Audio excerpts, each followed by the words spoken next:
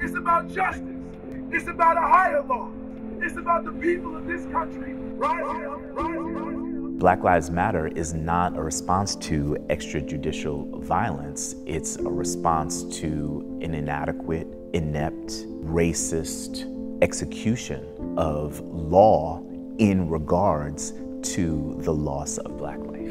New questions in the Breonna Taylor case, which has been sparking protests across the country. Seeing what happened, the rise of Black Lives Matter, and the public response, I think the National Symphony and the broader Kennedy Center was asking itself, what role can we play? And we all look back to the summer of 2020, which I think was a watershed moment for the country. It was a watershed moment for the whole world. The prompt was to the NSO, the prompt was to the WNO, and the prompt eventually was to these composers. Consider the loss of life and the character of loss of life, but also to consider dignity. We're tackling a subject matter that is of the Black American experience with Black composers, Black subject matters. Opera is just the combination of words and music to tell a story.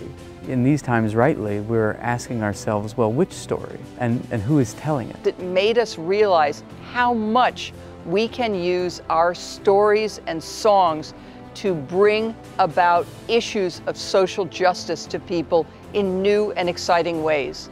These compositions do their best to restore a sense of dignity, not just to that life, but to the chasm between that life and the law. If you take the word classical, you think classical music, it comes with preconceived notions, and that tends to be white males from Europe, right? And think about Beethoven and Mozart, not me. Diversity or equity, inclusion, access, that these aren't games of numbers and shame. These are questions about the future.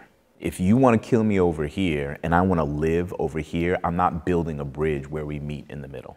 I will make culture here. And you can use that as a bridge to come over here where I'm alive.